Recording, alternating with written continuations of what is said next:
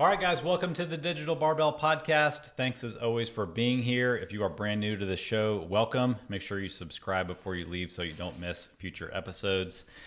If you've ever shared this podcast with somebody else, we appreciate you. If you've ever left us a review, we appreciate you too. Today's topic is the 5 pillars of improving your body composition. So that's what we're going to get into. Instead of a sponsor this week, we have 2 shameless plugs real quick. We've been putting a lot more effort into our YouTube channel, dropped another kind of like behind the scenes vlog type episode yesterday. We're not really sure exactly where we're going with this, but we're just testing it out. Going to stay consistent for a while and see if you guys like it.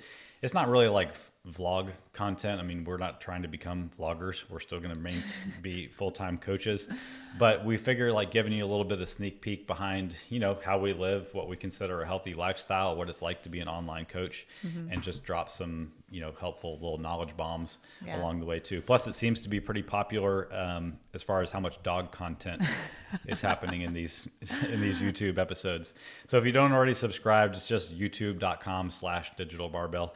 Check that out. And then if you're listening to this when it comes out, it's not quite too late to take advantage of the free week of coaching with us. It's just for January 2024. So as long as you slip in under the radar, you are good to go. The people who are partaking in it already are getting a lot out of it. I think getting their minds blown with what it's like to be coached by a real coach online. It's just digitalbarbell.com/free week. Yep. And if we forget to take the link down and you still see it up, you can jump in there too. Exactly. Okay, with that out of the way, we're talking about the 5 pillars of improving your body composition today. We're going to define what that is and everything, but we were just talking the other day about, we talk a lot about how people want to look like they lift and they want to see the physical effects of the training and the nutrition effort that they put in.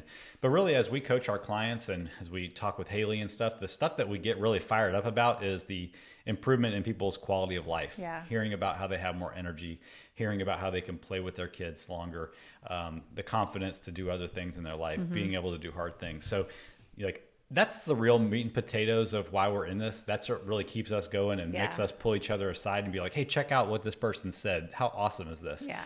But we do realize that, that comes as a result of putting the right emphasis into your training and your nutrition. And one of the main drivers of people wanting to get started with that is changing their body composition. Yeah. So that's the reason that we're diving into this specific topic.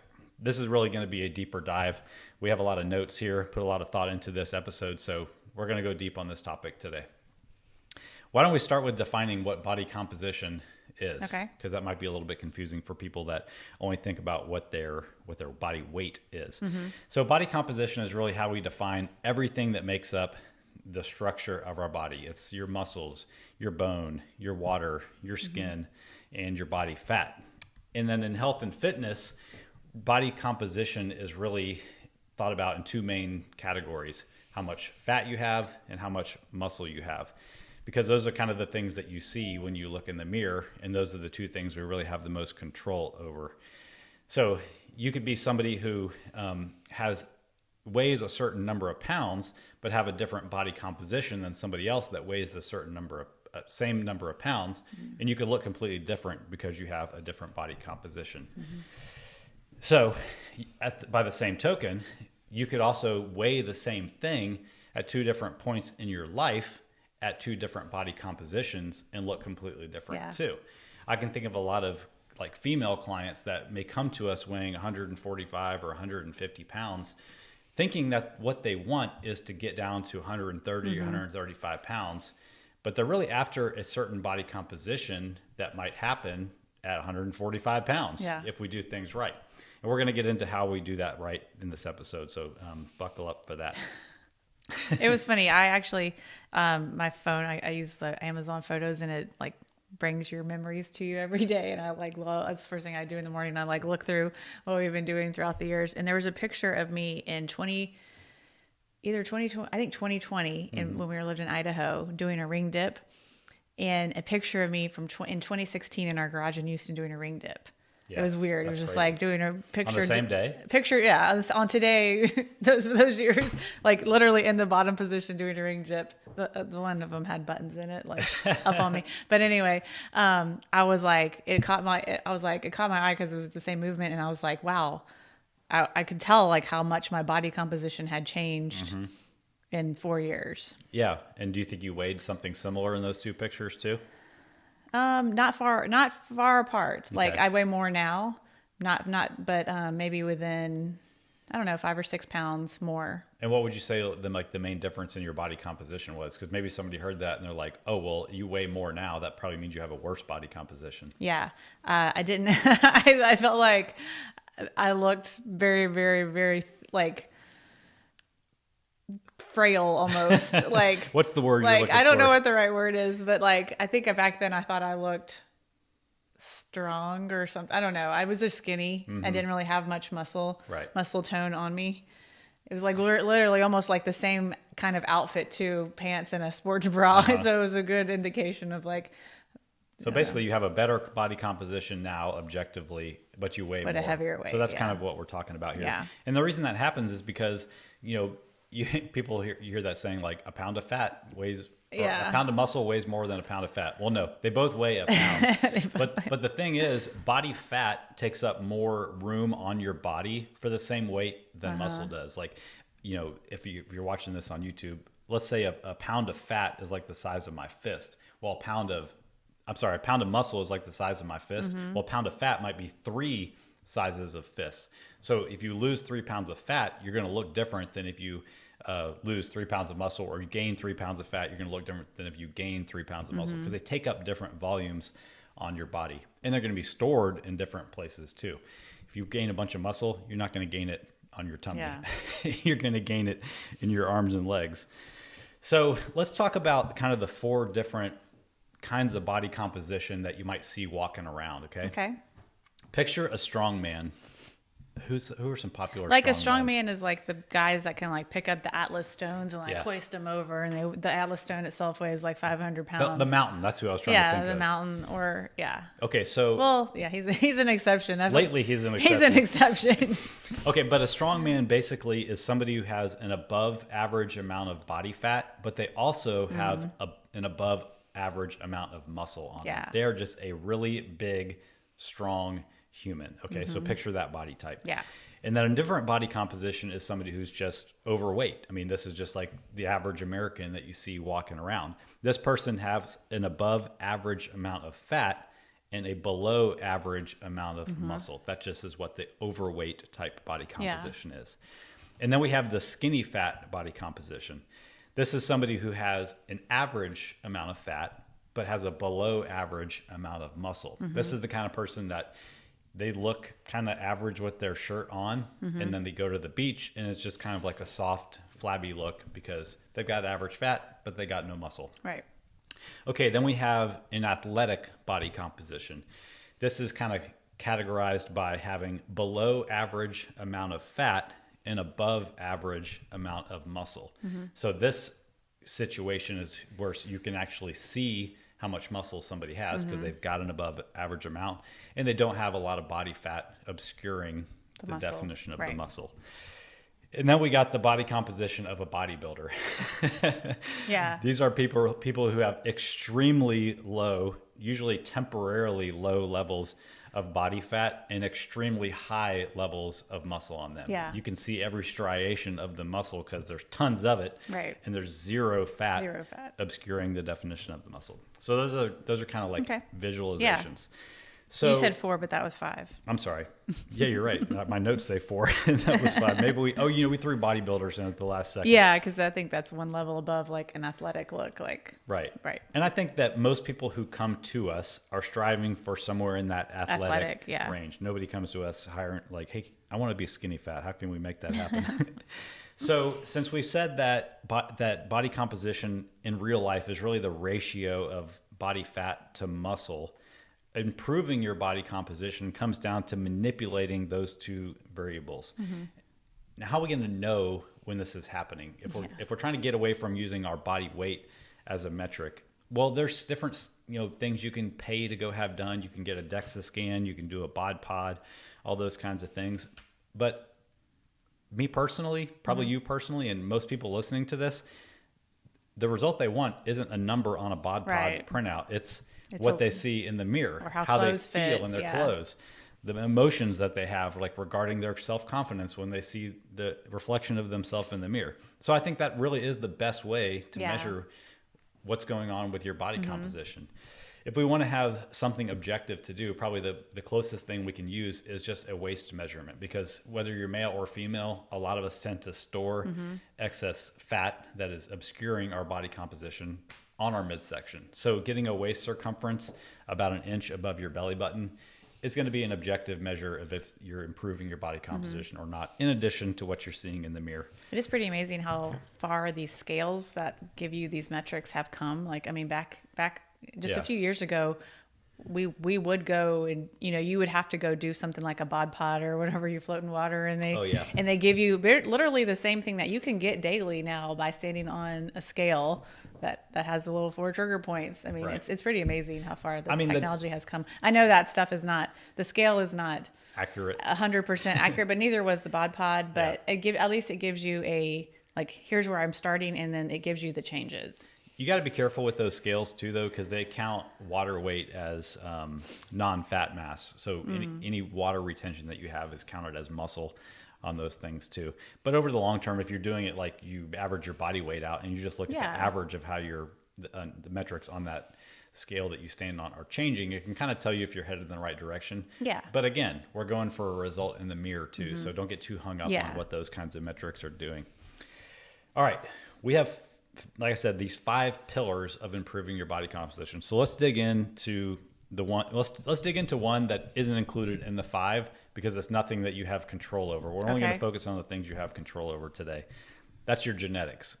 We're not going to talk about genetics. Right. It's not one of the 5, but it is a factor in your body composition.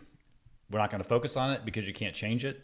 And you can't change your genetics, but you can probably outwork your genetics. I just want to throw that out there as, if you feel like you were, dealt a bad hand as far as your genetics and you're never going to be able to improve your body composition, get that out of your mind. We've helped dozens of people who have felt that way achieve great results. I don't feel like I have elite genetics. I don't feel like I have an elite body composition either, but I have been able to drastically change my body composition over the last 15 years through doing the things that we're going to talk about in this episode. So you can overcome genetics. What are you laughing at? I don't know. I mean, I can only assume it's because you think my body composition is so good and it just makes you want to laugh. All right. What's pillar number 1? And then I'll dig into it. I need to give my voice a little bit of a break. Eating the right amount of food. And in this case, we're talking about the right amount of calories, not the volume of food. So whether you're trying to gain muscle, lose fat, whatever, the key thing that you cannot ignore is the total calories that you're eating. That is going to be the thing that drives a ton of your body composition progress. Basically, what we're talking about here is energy balance. If your body composition is suffering because you have more than average amount of body fat, we have to get you down into a calorie deficit to lose some of that fat. If you are under muscled and you consider yourself a hard gainer, or you are skinny fat, we've got to increase the number of calories that you eat, get you into a calorie surplus, so you have the extra energy to be able to build that new tissue that is going to actually improve the body composition. So the thing that confuses people about the amount of food that you eat is, if you've never tracked your calories and seen how many calories are in certain kinds of food, you might feel like you're eating a lot and you're not really, because you're eating a lot of lower calorie foods. Or you might feel like you're only eating a little, but you're not, but you're actually eating a lot of calories because you're choosing foods that only give you a tiny portion for a ton of calories. So having some awareness, and we're not telling you have to go track your calories, but it can kind of eliminate some of the confusion about why you think it might not be working, to increase the amount of awareness of how many calories you're eating. So if you want to do that, you're serious about, dialing in the food quantity, aka calories that you're eating. The easiest thing you can do is to simply track how much you're eating for 1 to 2 weeks, being really accurate with it, because we're just doing this for a temporary amount of time, and then adjusting how much you eat from there. like based I said, on what happens. based on how much yeah. you're already eating and what your goal Yeah. is. So to get a baseline, let's say like I'm eating an average of 3,000 calories per day, and I am to start improving my body composition. I know I need to lose some fat. I need to create a calorie deficit of about 15% and stick with that. If I'm under muscled and I'm trying to gain, I find out I'm only eating 1,800 calories per day. I need to add about 5 to 10% to that, do it religiously for a few weeks, and see if progress starts heading in the right direction. If you think that you've dialed in those things and it's not working, meaning you're not seeing improvements in any of the metrics you're tracking, including looking in the scale after 2 to 3 weeks, then we can start to make an adjustment. Don't make an adjustment if you don't feel like you're being consistent, Yeah. but make a small adjustment and then give it more time to settle in and see if it's working. You know, I don't know how far to go down the rabbit hole of, because I'm not trying to encourage people that they have to track their calories with it, but a 5 to 10% increase or decrease in total calories is enough to start with to see if it'll make the needle move. And if you're somebody who is willing to kind of build out a template of meals and stick with that, and you don't have to actually track your calories, you can just, slightly increase the portions that you're eating or slightly decrease the portions that you're eating. And that will, ensure that you're either decreasing or increasing calories. Okay. If you are kind of like the skinny fat person and you're used to eating about the same amount of calories, you probably don't have to go into a drastic surplus to gain weight. If you do everything else that we're going to talk about in this episode, you can probably continue to eat about the same number of calories that you have been. And focus on the next thing we're going to talk about and start to see body composition changes without having to increase how much you're eating. Yeah. Basically, we're talking about continuing to eat your maintenance calories and then increasing your protein intake, doing the training that we're going to talk about, and you're going to see body composition changes pretty quickly. Okay, introduce number 2 so I can take a sip of my water. These episodes where I talk a lot, they wear me out, man. Well, I was just going to say one thing about, like you were talking about, you don't want to have to say like you have to track your food in order to do this. But I always say that like at least getting an idea of how much you're putting on your plate is a good idea by using a scale, just knowing how much protein you're putting on there. Like if you're getting servings of rice, and in the past, like that's really easy ways to manipulate. That's how I've done it. Like if I want to add or remove calories, I'll be like, okay, I'm going to take 1.5 servings of rice, or I'm going to take 3/4 servings of rice. And I manipulate these things that don't make a huge impact on my overall diet of my day. Yeah. I'm like, I can take a little bit less or a little bit more oatmeal and rice and these things like that. And I don't feel like I have to remove a snack, or I have to remove like half of my meal and I'm going to be hungry. Like that's a really easy way to like adjust. But like he said, like you really do have to give these things time. Like it's not like we sometimes wish it was like, what did I eat yesterday? Because this is how I feel. It's not, there's not an immediate change. For sure. And I think that's one thing. I think I think our friend Chris is one of the first people that told me that. And I was like, what? Like a long time ago, because he was like, I've been consistent with my diet all what day. you do like this week affects you next week. And I was like, what? You're crazy. It's like, if I eat a piece of cake right now, that's going to affect me tomorrow, not down the road, or whatever. And I would even say after working with a lot of people, it really is spread out more to like 2 weeks and beyond. Like a lot of people, went pretty hard between Christmas and New Year's. And then on January 1, they were like, wait in. Well, they were like, I I only gained a pound over the holidays, and they went back to eating their normal, and then all those excess calories caught up with them, and all of a sudden now they're up 3-4 pounds, and they're thinking like, well, what the heck? I've been perfect the last week. Well, it takes a while for your body to deal with all the extra calories. Yeah, and it's like both of the calorie side and the activity side. Like maybe calories were high, activity was low, and it's taken a while to get settled back into your normal, what you normally were eating, and what your normal activity levels were. Yeah, that's a great point. Okay. And I'll just throw this out there too.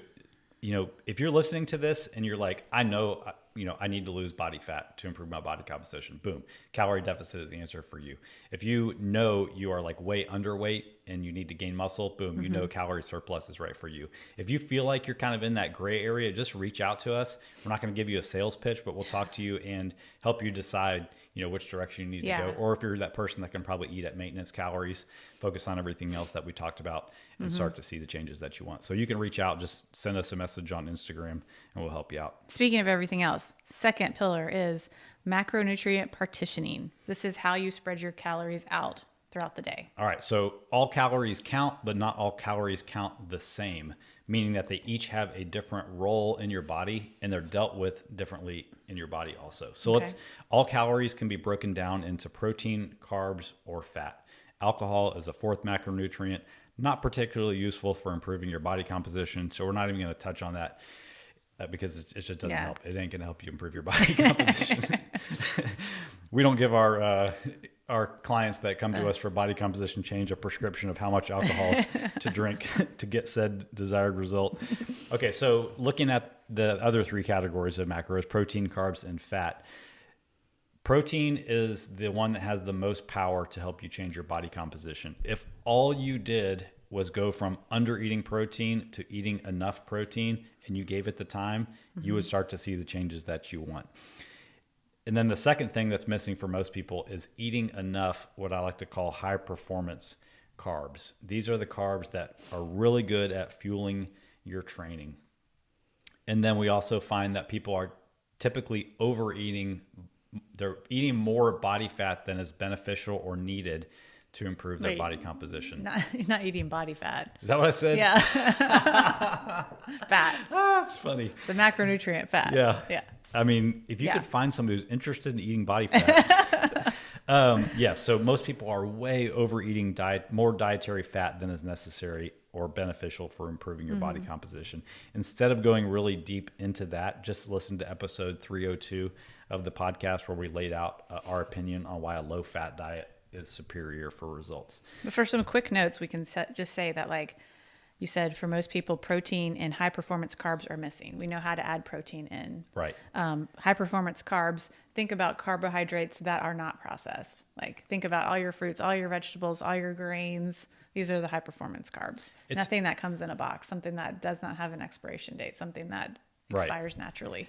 I mean, and these like beneficial carbs get thrown out the window when somebody thinks that they're ready to like get in shape, lose weight, all that kind of stuff, because they're carbs. So they get thrown out just because they fall into that category. The rice and the oats and the apples and the bananas don't need to be thrown out. The cereal boxes and the cookie boxes and anything that comes in boxes needs to be thrown out. Right. Those are the things that are not going to help you improve your body composition, because they are really just carbs bound with fats that are making you overeat food, making you overeat calories, zapping you of energy, putting you on a roller coaster of energy up and down throughout the day.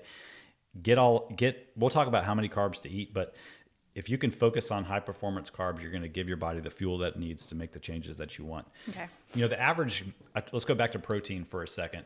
The average guy that comes to us for body composition change, we find that they're usually eating somewhere around 100 grams of protein per day. And we're talking about guys that could range anywhere from 150 to 200 pounds. The average woman that comes to us is probably eating somewhere around 75 grams of protein per day. These are far less than are optimal for improving your body composition. Do they meet the RDA minimums for protein? Yeah, look at the back of any nutrition label and you'll see it's pitifully low.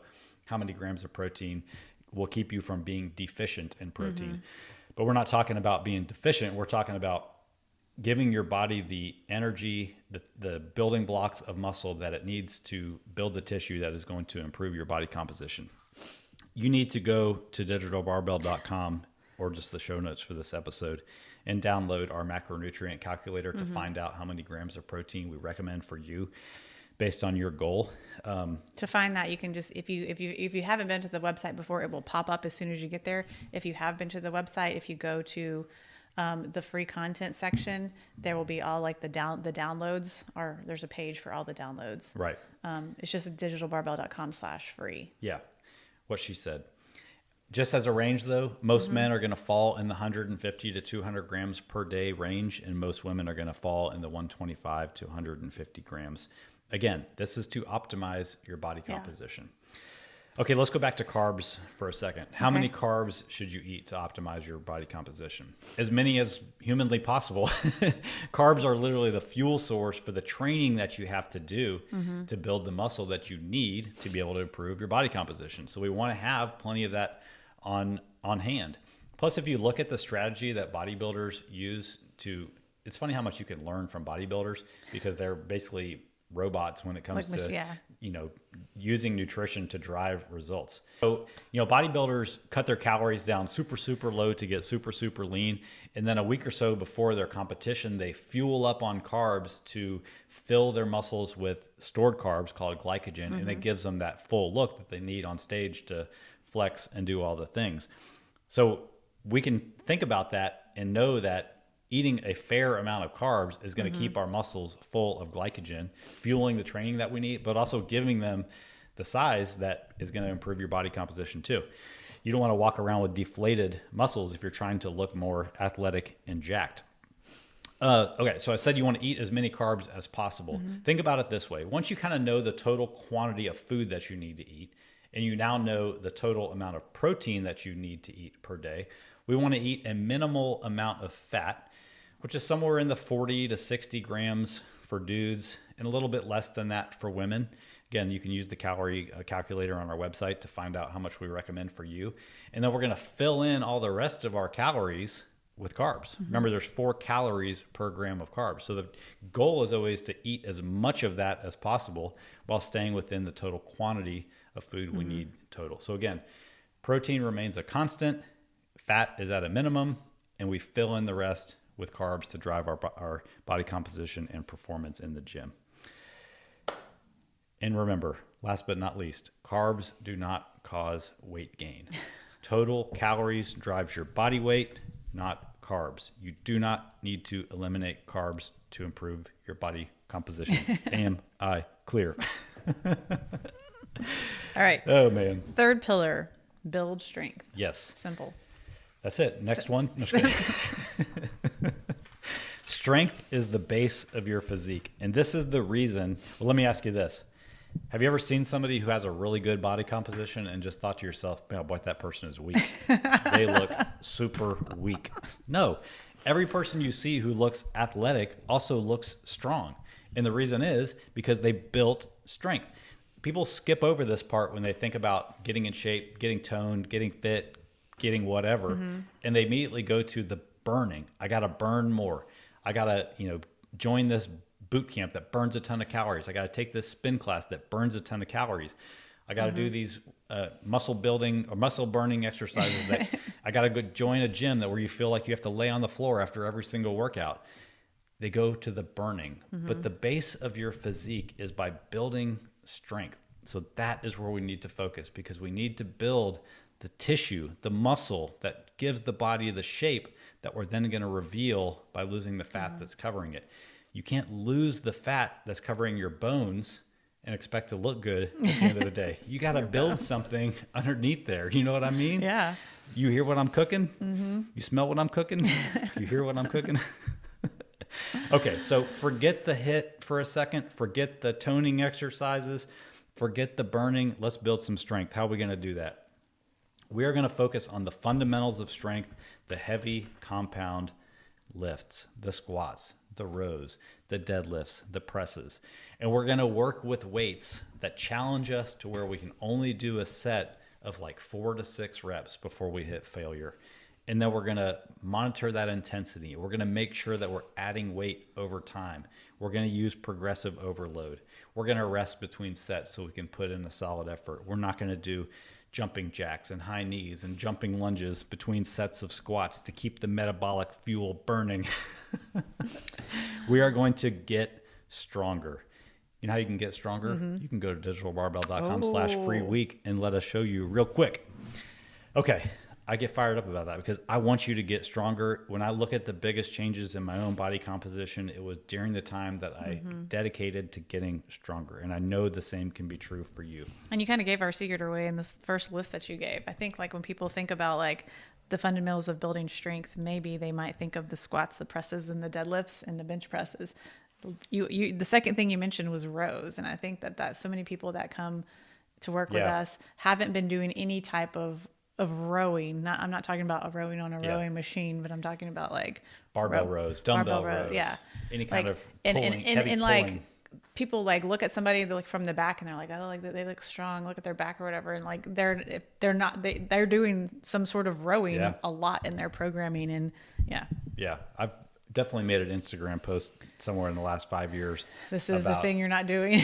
that and just like you look at somebody from behind, you can tell if they're strong. You know, forget you could just walk up behind and be like, "That's a strong person.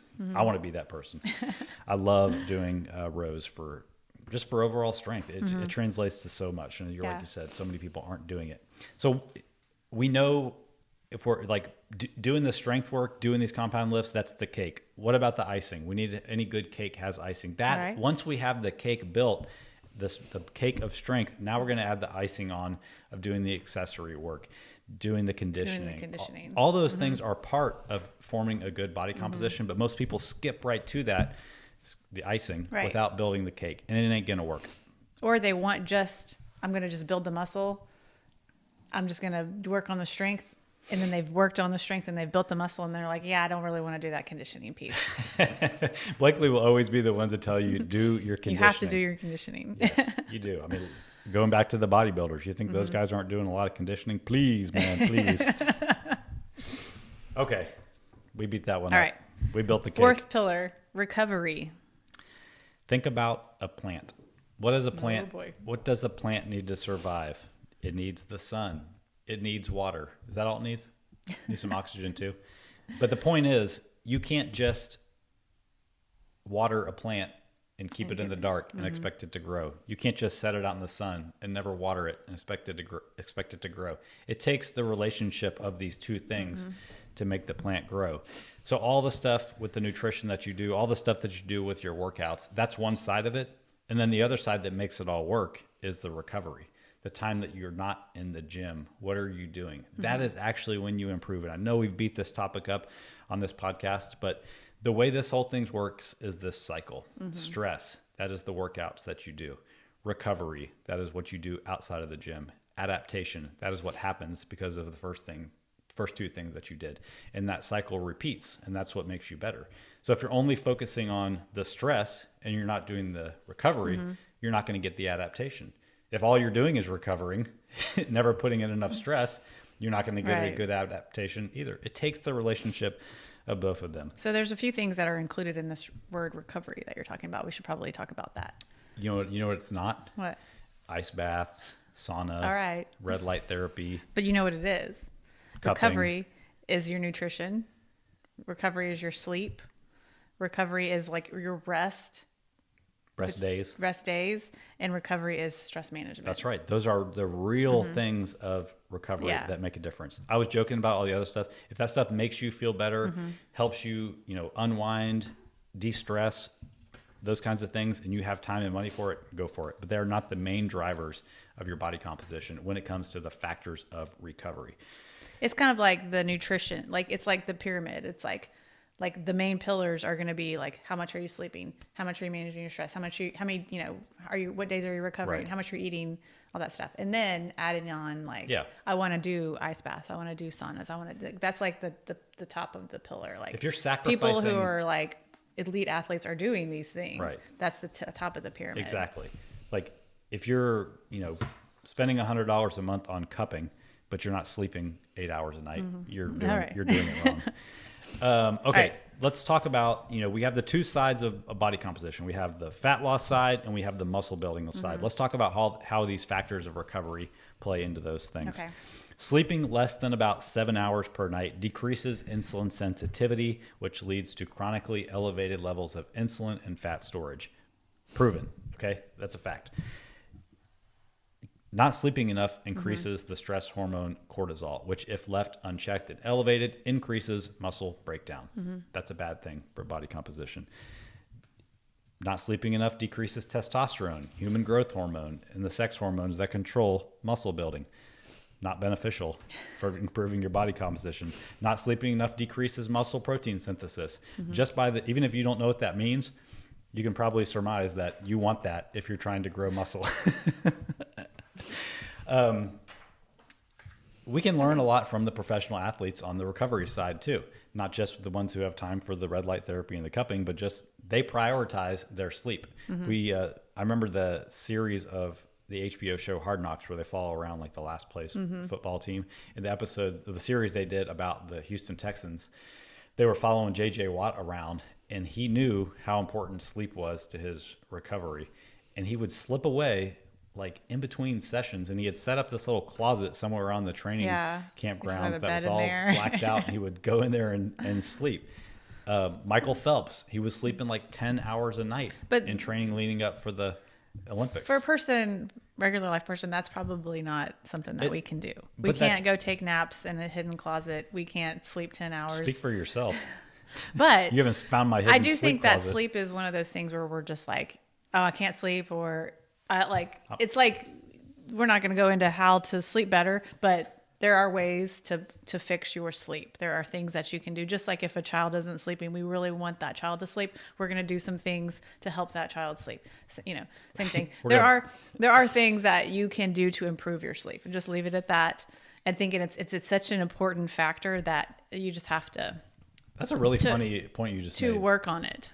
Like it's something that I think a lot of people just say, like throw it in the air, like I can't sleep good, and they don't do work to fix it. Right. And anyway, let's. Well, you just made me that's real. I need to think about this a little bit. Maybe write an email about it. How we would know not to send our child to bed with. We don't have a child, but you can't send a child to bed with a tablet. Leave all the lights on. Give them some caffeine and expect them to sleep well. No, you set up their environment so that our niece sometimes tries to fool me into doing that. I'm almost done. I'm almost done watching this show, and then I'll go to sleep. And I'm like, so why do we do that to ourselves if it doesn't work? Good point. Okay, so that's how lack of sleep affects muscle building. Let's talk about how it affects fat loss. I already said that not sleeping enough decreases insulin sensitivity. That's a bad thing for nutrient partitioning and all that good stuff. It also really jacks with the hormones that control your hunger and satiety. The hormone leptin that suppresses your appetite is decreased when you don't sleep enough. The hunger ghrelin that increases your appetite is ramped up when you don't sleep. You ever had a bad night's sleep and been like, man, I am hungry today? They've done studies on this. People who are deprived of, I think it was 6 or less hours in the study, ate an average of 300 to 500 calories per day more from being sleep deprived. Also, it just lowers your inhibitions, makes your cravings increase, predisposes you to making poor nutrition choices. You're going to crave highly palatable processed foods. All of those things are working against improving your body composition, both on the muscle building and the fat loss side of the equation. Womp womp. So let's talk real quick about how stress. Stress drives sleep too. Yeah. I mean, anytime I can't sleep at night, it's because I'm stressed about something and I'm waking up thinking about it. So, this isn't an episode about stress management, but I think the thing people forget about with stress management is instead of just trying to manage the stress, what can we do to eliminate the thing in your life that's stressing you? Is it something that we need to learn to let go of? Is it something in our environment that we can change, or an unhealthy relationship? Something we're doing on our phone that's stressing us out? Let's try to nip it in the bud instead of just trying to come up with coping mechanisms for the stress. That way we're, solving the problem at its root. Rest days. All right. You like to take rest days? Yeah. You do? Today's a rest day. Today's a rest day for us. We recommend taking at least 2 full-fledged rest days per week. That doesn't mean you just lay there comatose. Go for a walk, whatever. Do something that you enjoy that helps you with your stress management. But giving your body 2 full days of rest per week is enough to deal with the accumulated fatigue you have from training and give your body a chance to catch up from the stress in the gym that you've applied throughout the week too. Remember, it's about the stress recovery adaptation cycle. You're not going to get better results with your body composition by training 7 days per week. It might feel tempting to try to put all the emphasis on that, but the rest is just as important. And I know that people can struggle with this, that, they can feel like, man, I need to be doing more. Or if exercise is part of your stress management routine, find a way to do that on your rest days in a way that isn't causing your body extra fatigue that you have to recover Yeah, from. it can be getting on like a bike, like an Airdyne bike or something like that, and Nothing intense. nothing intense. Just movement. So yeah. And then of course the big boy on the recovery side is your nutrition. Like Blakely said, it follows a hierarchy. The total quantity of food that you eat is the most important. The next is the total protein that you eat, then focusing on whole foods, making sure you're getting enough fiber, making sure you're eating a vast array of fruits and vegetables for micronutrients, and of course, staying hydrated. Somewhere in that half of an ounce of water per pound that you weigh is a good neighborhood to live in to make sure you're adequately hydrated. Drinking to thirst is another way to do it. You don't necessarily have to add an electrolyte powder into your drink. Just drink enough water and you're good to go. Okay, you have to talk because my voice is getting tired again. Are we moving on? Do you have anything else you want to say on recovery?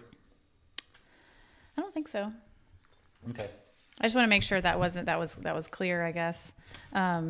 So we were talking about recovery has various factors, and that's sleep, stress management, rest, days from workouts, and your nutrition. That's right. All right. Last one, periodization and patience. Periodization is just a fancy way to say that you're probably not going to like hit your ideal body composition in one fell swoop, meaning you start at 30 pounds overweight and end up jacked and tan all in one run. It's okay to kind of look at reaching your ultimate goal in stages and periodizing your life with that in mind. Check out episode 209 of the podcast where we gave a 1-year plan to optimize your body composition. Most people that, the people that we coach, we try to help understand realistic expectations of the timeline for how long it takes to get results, and then how to like make this work within the context of being a regular human and the regular context of the calendar also. And that's what periodizing really looks like. Yeah. Maybe November through January isn't the time where we should be the most dialed in and focused on improving our body composition. Maybe we plan things out so that's a time of year where we're focused on building strength at more of a maintenance calorie or slight surplus range. That's what periodizing looks You're like. not going to get tan in those months either. Yeah, you're going to be pale. You might as well not worry about being jacked either. But yeah, and then, when people start out improving their body composition, it is a pretty linear phase that you go through. There's this period of newbie gains where everything's just working. You're losing fat, building muscle simultaneously, but eventually that runs out. And then people who really end up changing their body composition go through phases where they're dedicated, focused on building strength, dedicated, focused on losing fat. You've probably heard this described as going through like bulking and cutting phases. That's all that it is. And it's a proven cycle that we've run many clients through, that we've used personally. And it just works. It's periodizing your goals around your life too, so that you enjoy the process instead of it just feeling like this never ending slog along the way. And that's where periodization helps, because in thinking through the seasons of the year, seasons of your life. Yes. Because it can just kind of occur naturally, like during maybe the holiday, from October through January, there's more of a surplus of calories around. Yeah. That's when we can go through that bulking phase, and then we want to pull back to go through that cutting phase. I think that's one of the big benefits of, working with a coach or having a relationship with a coach. If you're trying to do this also, is like if you were just to, read a book on body recomp or, download a program on body comp, it's going to tell you like, all right, here's your calories, here's your nutrition plan to lose weight. But it's not going to tell you like, what do I do if I lose my job and, I'm stressed? Yeah. How do I handle that situation?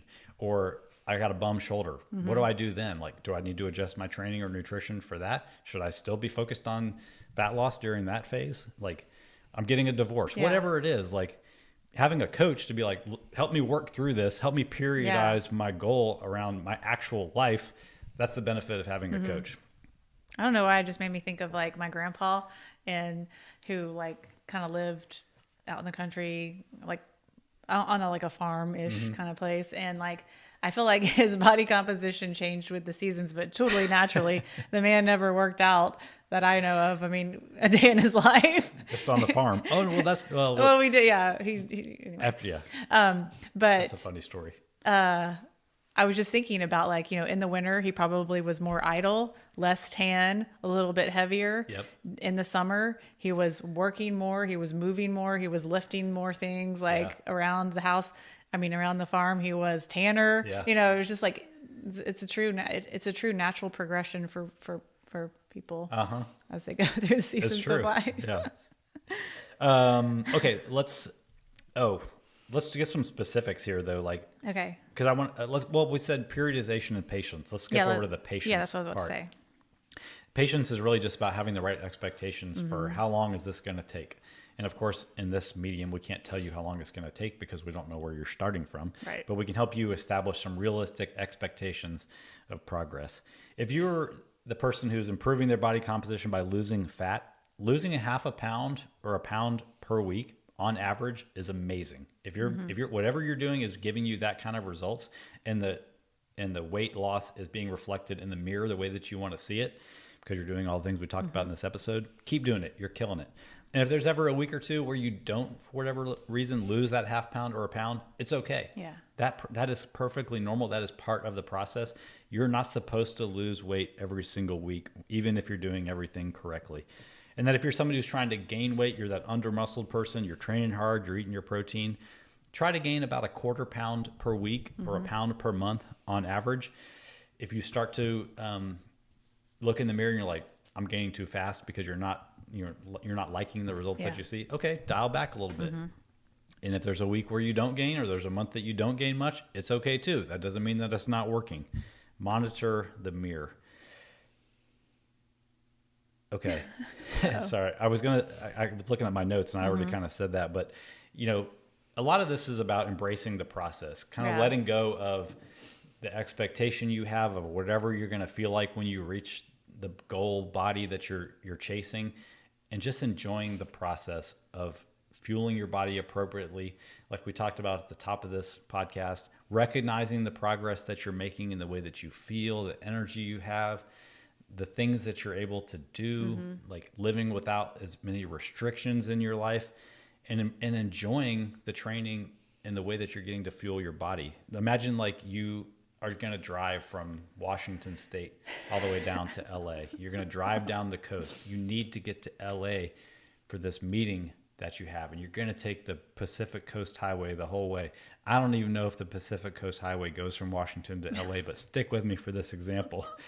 You're so focused on getting there that you just are laser focused, and you miss the entire beauty of the scenery off to your right as you go down and see. You could be looking at the ocean and the mountains the entire time, but you miss it all because you're so focused on the destination. A big part of your fitness journey and improving your body composition and doing everything we've talked about in this podcast is recognizing all the stuff that happens to you along the way. It's not just about getting to the end result. So do not miss that along the way. And I think a reminder here to wrap this up at the end is that we were talking a lot about body composition, but in the end, I actually was reading an email from Cody this morning that I really liked because it caught my attention because he used the word thrive. Did you see that one? And I think that is just like encompassing what all this is about. Like we're trying to create a body that is thriving. That is like is in it for the long haul. This is the only body that we have, and we have to treat it right. And when we treat it right, we do get a certain look, but it is all about the way that we're treating our body and the things that we want to do with our body as in the years that come. And so, if you're listening to this and it's just like, you're kind of like, I've wanted to do this, I think like the time is now. Like there's no better time to like make changes to your body composition that are going to make you a healthier person in the end than now, because we don't know what's ahead. And like we want to have a body that's capable for as long as we can. Doing all this stuff, like it builds you up to where you have a reserve for that rainy day. Like if you have a low level of body fat and you have an above average amount of muscle and you have that athletic body composition, you have wiggle room to where if life happens or as you get older, you're still going to be strong. You're still going to be leaner. You're not like on the edge of chronic disease to where if you get sick from something else or something bad happens to you physically, that you're just going to fall into dependence on others or worse, Yeah. you know, end up hospitalized. Like, you have a reserve of fitness, of energy, of muscle to carry you over through those harder times. This was good. All right. Hope you guys enjoyed this. If you have any questions about this topic, or you want us to help guide you through doing this on your own, you can apply for coaching in the notes to this episode. All right. All right. Y'all have a good day.